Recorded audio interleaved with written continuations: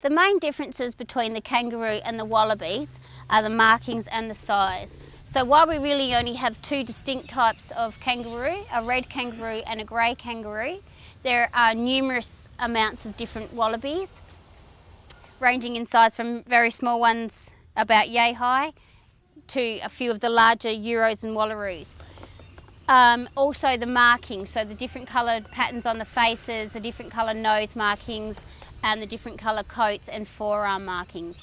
Other than that, their anatomy, their physiology is very similar, diet's very similar, so basically it's just the size and the markings on the coat and of course the locations from where they live.